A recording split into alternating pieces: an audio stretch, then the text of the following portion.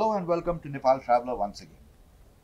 Welcome to our Travel Trade Talk, and today we have with us some very exciting guests, the lovely ladies from the travel and tourism sector, the hospitality restaurants, and today we're talking about women in tourism.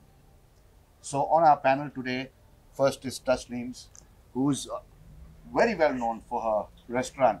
It's a landmark in Kathmandu, Tasneem's Kitchen, King's Kitchen. Yes. Our second panelist is Sona Shakya, who's with Zenith Experience. Yeah. And then there's our Reena Sherchan, who is from the hotel here and who's hosting us. To start with, ladies, how does it feel to be in tourism, and what are some of the challenges, some of the takeaways that you have as women in tourism? Okay. I mean, see, for me, basically, I've never faced any kind of major challenge. I mean, I've been into the hospitality. So for me, I would talk from the point of view of my restaurant. And I have never faced any challenges, even being a woman who's running a business. Or I did not face any challenges even from my family point of view.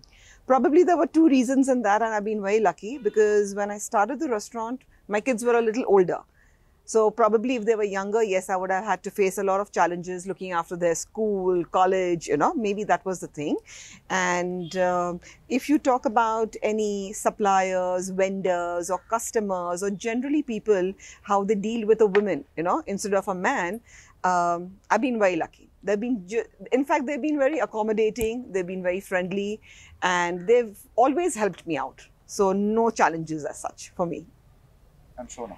For me, I would say I did face many challenges, and that too just for being a mother, women. So every time I get to hear that you are a woman, you can't do that, you can't do it, you shouldn't be doing this, you shouldn't be doing that. So I get that lot. But the only thing is I have my parents who have been supportive of whatever I do. So because of them, and even I have been fortunate enough to be working in a company who's led by a woman, and she has been very supportive and empowering to me. So you do face challenges, but the thing is, if you have good support system, I think you can overcome anything. Yeah, even for me, to be honest, my family, they've been very supportive, and I've been working abroad and then in Nepal since a long time, heading sales and marketing. So it is a very challenging job. As a woman, I think it is very much male-dominated in which way. So we need to deal with a lot of men, even in office. I mean, sometimes I'll be the only woman who's in the leadership role. So that way, sometimes you feel a little bit lonely also. And there's not another person who can understand. Especially in leadership role, you are very, very judged. But luckily in tourism, there are a lot of women also, like in terms of education and all, everybody have been given equal opportunities. So we have ladies. But I think it's the leadership role where there is some lacking of women leadership. So you feel like sometimes you're alone, always with the men. And then, maybe they don't understand, right? So, there has been one instance where I had to take this all-male group. It was 45 plus male group. It was all male, and I was the only female. I was the youngest, and I was the only female. And I was supposed to travel with them as a group leader. And there were many people who suggested me to back out because you are taking them all male group to Thailand. But I didn't listen to anyone, and I just went on that trip. And I can say that it was one of the easiest group I had to handle in my career. Because do you think that women consciously would choose to come into tourism, or would there be some amount of fear? No, it's tourism, I'd rather go to another line. I think in terms of hotel industry, if you look at it, and everybody's studying hotel management, either it's girl or boy. And at that point, I didn't think they realized. Also, like even when I started my hotel management at that time, I didn't realize, it's women or men driven kind of job. But in Nepal, earlier we had a lot of restrictions for women to work 24 hours, even to work in a hotel, because people thought maybe it's like different kind of role. But nowadays, I think it's very easy. Everybody can be in this role. But again, then there is travel industry, there is airlines. Even in travel agency, you don't really think that you are a female or a male. Just you come to work in travel agency just because you have passion for travel and tourism. See, like when even I appoint any staff in my restaurant, I would prefer that for the evening shift, I would have some boys and not girls. Because being a mother myself, I'm always tensed. Will the girls reach home safely? What if they go somewhere? Though it's not my responsibility after work what they do, but still you feel, I hope they just reach home safely. And in a place like Nepal right now, you do not have good transport in the nights. So when a restaurant shuts at after 10:30, it's like you're always tensed. How will the girl go? And every day it's not affordable to go by taxis unless the girl has a scooty of her own. So there are a lot of these things, like even I would think twice before appointing a girl for a late night job. It's just out of the security point of view. So Also, having girls, let's say, as waitresses or in tours or in the hotel, does that sometimes create a problem? Because people feel that, okay, there's a girl, so I can act silly or I can say what I feel like. And There have been. There have been a lot of instances, I would say. Like, see, I'm a woman, I'm running an establishment, so nobody tries to act funny with me, at least. But yes, when I've had girls who are as waitresses and all, I myself am pretty protective. Like when I tell the boys, like if you see some guys are drinking, automatically please do not let the girls go and serve. Boys, you all take over. Because there may be some people, though in Nepal, I found, at least where my restaurant is concerned, it's a very safe environment. Like nobody will touch or talk. But still, it is a little bit of a concern because some people may just pass some wrong comments on them. So you have to be particular when girls are there. But we need to change this. Actually, this is the problem here. Everything, just because you think that you are being misbehaved or you will be misbehaved, you Yes. keep your girls at home. Yes. That should be changed. We should be able to give the safe environment to the girls. Tell them if someone says or do something wrong with you, you have to be firm yourself. Yes, you have Stand to for speak up. yourself, confident. Yeah. Behave and complain or do whatever the right choice is at that point. So that has to be changed. Reena, it's a hotel. Yeah, I think in hotel it's 24-hour job, right? And obviously we solve everything, alcohol and everything. So in terms of misbehavior, it can happen to boys also, to girls also. It's not just only women. That's what I feel, especially when people are not in the control, right? You almost be having more Yeah. issues like room service and all. You'll have to be a little more Exactly. particular. Yeah, and also like going back home, we discussed earlier. Right. So it's same even for boys because anybody could be Anything can attacked. happen Yes. to anyone. Yeah. Especially in this International Women Day, we are planning to do some karate, self-discipline. Oh, that's a nice Self-defense For classes, women, yeah, obviously, training. because Yeah. it's International That's Women Day. important. But we are planning to do it for all the team, so that Okay. at least we know basic, right? Okay. Because when it might help. Because Yes. there has been some incidents when people have been like, they have been approached by some people. So it was boys, not girls, though. Okay. So yeah, could It can be for happen to anybody, anyone, yeah, yeah. but Right. it's more vulnerable to the girls. Yeah, Yeah. with girls you Yeah. have to be like more, obviously, it's a bit more. And as women in tourism, so these are the challenges that you face on the job. There could be an issue that comes up. But how is it at home? How do you balance this home and work? Because tourism is very challenging. The timings are very late. Sometimes it's a night job. Sometimes, how do you manage at home? Okay, see, for me, I think so it's going to be a very different story compared to yours. So, again, I would say I'm very lucky. My kids are big. They can manage their lives and I do not have to worry. So, I'm very blessed in that way. And I've had a lot of support, even when I started the restaurant or when I started my, like the catering from home, I always had the support of my family. And I feel in any field, if your husband or your spouse is not supportive, it's not going to be possible. Because, see, it's like, it's a very general, mentality that, yeah, a lady has to look after the house also, plus she has to be, even if she goes out to work, she has to look after the kids, the food, everything at home. So it's a very general thing. You're grown up with that. But yeah, that way I've been very lucky. I really did not have to bother. My kids were big enough, have a very supportive husband, and we lived in a nuclear family being here. So I did not have to worry of extended family or somebody telling me what to do or what not to do. How's it with you? Okay, for me also, I think I can say I have been very lucky because everything went smoothly because I have both in-laws and my family, both supportive family. My in-laws knew me before our marriages, so they know my working hours. That they know that I won't be always there when they required. And also, but it has been a bit challenging after I became a mother. But the thing is, I had my parents who were ready to take care of my daughter. So, and every time whenever I need to travel frequently, so I won't be there at my home. I had to leave my daughter, I think when she was 6-7 months, because of the work commitment. Okay. So I couldn't postpone that or delay that. So I had to go and I had to leave my small baby. And there are instances where you get this mother guilt or something like that. But I have been lucky in a sense because my mother was there for her. So I could travel freely, just like the way I used to travel before marriage or anything. So just because of my parents, I could say that. And even in my workplace, my ma'am, like I said, she has been very flexible with me. She knew that I'm a new mom and all, and till now I'm given very flexible working time. Sometimes I have to answer call even at 1 or 2 in the morning, or I have to attend to some client at 4 or 5 in the morning or till late 12, 1. So there are times like that, but the thing is, both my family, both my husband's side and my side, both knows that the commitment I have for my work. So they have been supportive, and that's the biggest thing that have helped me to balance my work and my personal life. Yeah, I think it's same with me. I think lucky. So that's something obviously maybe I would be in this position also because the work demands a lot of commitments. You have to work in odd hours. Yeah, but the mother guilt is always there. Yes, I faced it many times.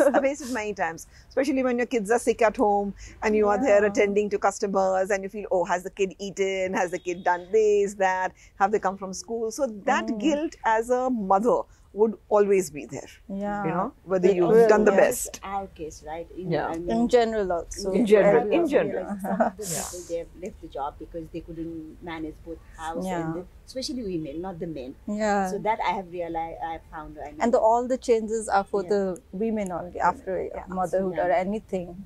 After marriage, be it after marriage, go up the ladder in tourism, they need to have a supportive environment. Absolutely. Absolutely. Absolutely. It's very difficult. Otherwise, you can't.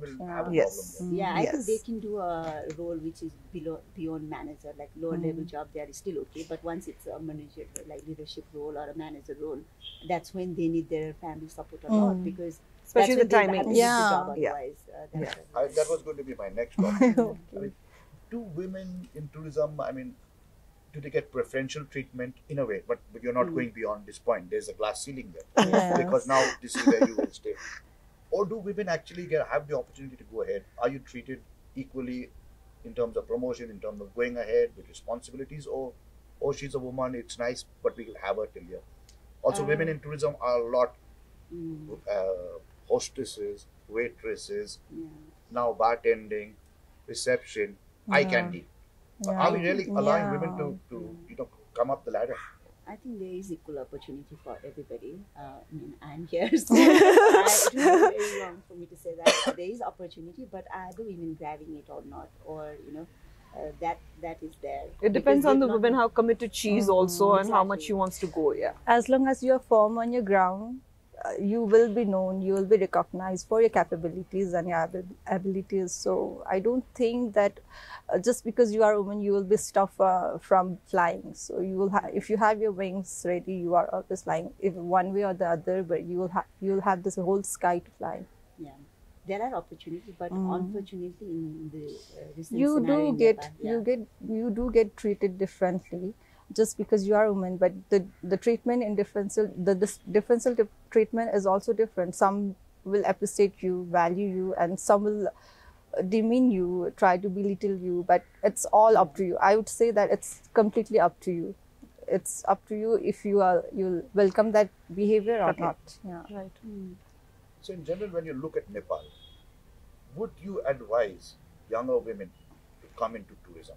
Take it as a career? Yeah, totally. Yes, definitely. Why not? Yeah, from the bottom of the See, I feel in any field, like if I get tourism, I feel any field that they take up, they should have the passion for it. They should have the love for it. Yeah. Because it's nowadays people are taking up jobs or opportunities because of peer pressure or because of parental pressure. Yeah. So I don't think so. It's like, it's like, oh, I want to be working in a 5-star, or I want to do something. I want to open my own cafe or restaurant. It's nothing like because you have the money or because your friends are in it, you do it.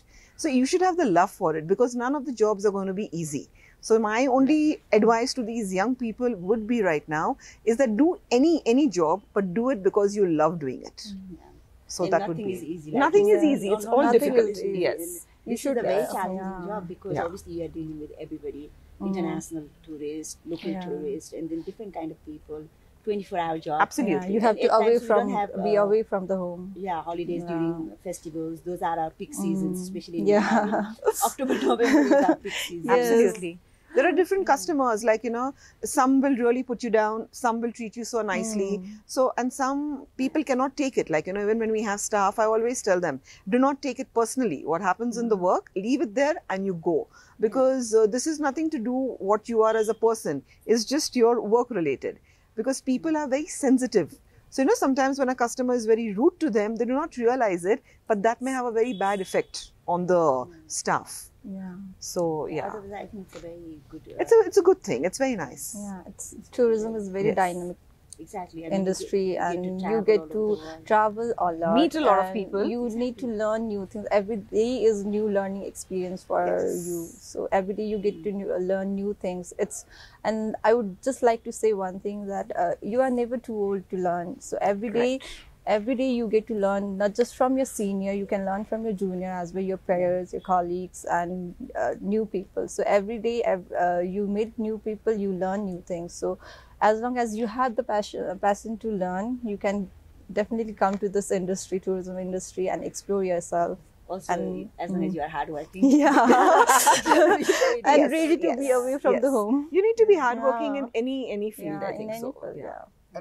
And as women professionals, tourism professionals, we keep coming back to this issue. Most of the hotels tell us that they can't get manpower in tourism or hotels Oh, God. because everybody is going abroad. Yes. I Yeah, think this that's is also true, happening yeah. with women. So, Yeah.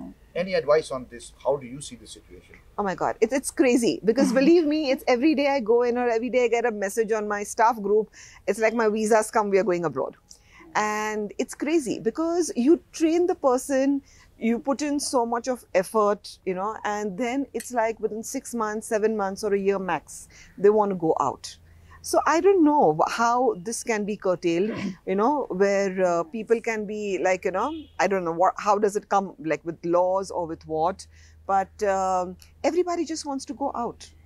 And though Nepal being a tourist place, there are so many hotels, 5 stars, there's so much work that somebody could do here, but I feel it's like the grass is greener on the other side for them. And it's also among women. I mean, among Yes, men, yes. They yes. work 6 No. months and want to I go abroad. have many girls who have gone out, and they were the very hardworking ones, and they have done very well.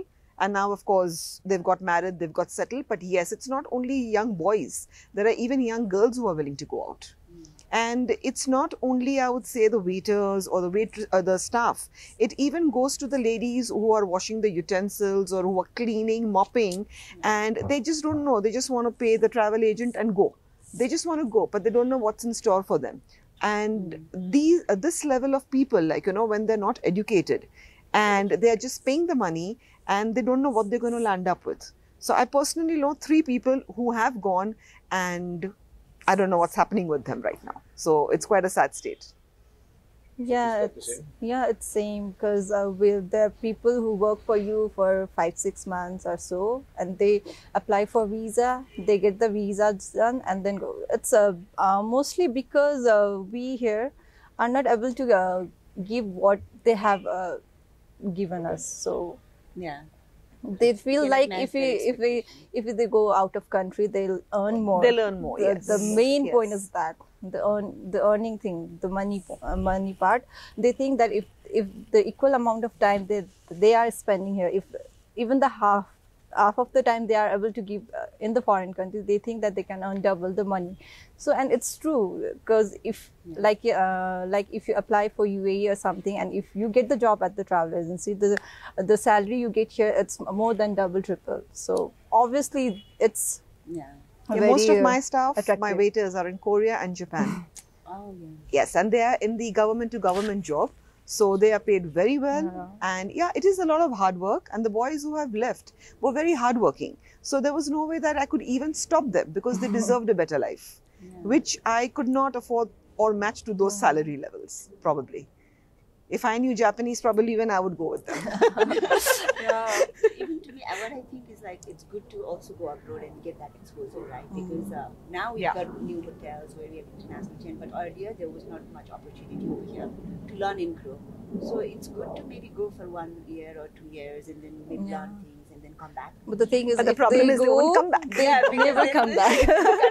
Yeah, nobody would come back because they earning The well, they're doing lifestyle, well. the earning thing, everything, it's more attractive in the foreign countries, I must say. And that's the biggest challenge Yeah. right now. I think. Yes, Already yes. we have a shortage of manpower and then Crazy. where The thing talented is, people abroad. the skilled manpowers are leaving country. The problem is, it's No, not just it's a labor main- drain also, yeah. and it's a brain drain. It's both the drains. Yes. Like I have experienced both. Like I told you, even the washing, the lady who would wash utensils or mop the floors and all. Yeah. Everybody, they cannot read or write. They cannot sign their name, but they just know they have to pay a certain amount of money, and then they just want to leave and go. Yeah. As a final wrap-up question, what would you say is the best part about you being a woman in tourism? Okay, in these so many years that I've been running a restaurant, okay, or being in the hospitality, I've come across so many different kinds of peoples from different nationalities, cultures, and believe me, so many have become close. They become like closer than a family would be. So you get to meet a lot of people, learn a lot of things, and yes, every time I meet a customer, I'm learning something new. So it's amazing, I would say, yeah. For me also, it's amazing. And the most happiest thing, the joyous moment is when you are able to create some unforgettable memories for them. Yeah. Like there are people who travel just once in their lifetime. They save their whole hard earned money and they travel. And if you are able to make that travel, that trip memorable for them, I think nothing gives more joy than that. Yes. Yeah. So Satisfaction. yeah. Yeah. Also, I think when people look up to you and then they see you as a kind of role model, and then they aspire to be like you. Yeah. That's also very encouraging. Obviously, I usually learn from my junior also. I look at them, the amount of effort they Absolutely. put, and then you learn from them all the time. But the way they look up at you is also very inspiring at times. I think it keeps you motivated. And then you want to set some benchmark for everybody. You want to break that ceiling so that the next person is also aiming to be maybe better than you. Yeah. True. Thank you so much for all Thank the you so time. much for having you us so here. much for Thank you having so us. much. Happy Women's Day. Thank you so Thank much. you. Thanks.